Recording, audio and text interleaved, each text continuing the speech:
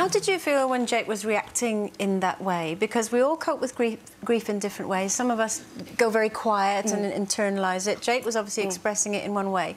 Was it something that you thought, he's a good boy, I'm just going to let him ride this out? Yeah. I thought that it was possibly the best thing for Jake to do. Yeah. He would lock himself away in his bedroom and write songs, really moving songs that touch everybody's heart, because everybody has lost somebody in their life, and although it was very poignant to us, it also meant an awful lot to people that were listening to the songs as well. Yeah. He did start drinking a lot and going out a lot, didn't you? But I just felt that it was... I know he's a good lad, and he wouldn't sort of, you know, really go into that side of it, drinking and becoming bad, if you like, because he's not a bad lad, he's a good lad.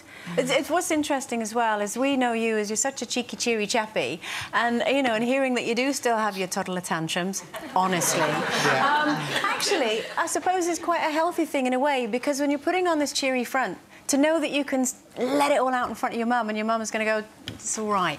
At the end of the day, it's all right. Do you still feel that way, even if you want to give him a clip round the ear? Oh, I do give him a clip round the ear. Every day.